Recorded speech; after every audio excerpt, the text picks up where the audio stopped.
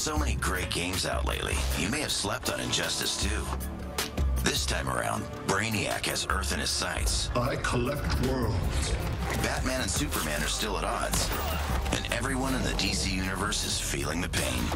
There's some killer matchups right off the bat, but this isn't just another cool-looking fighter. Yield if you wish to live. Now you can level up, collect gear, and upgrade weapons for every character. Then take the fight to your enemies using the most savage versions of each. Okay, who's next?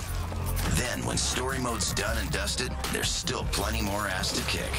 With tons of extra missions in the new multiverse mode, plus multiplayer beatdowns, the battle for supremacy goes surprisingly deep. Even if fighting games aren't your thing, you still might want to check this one out.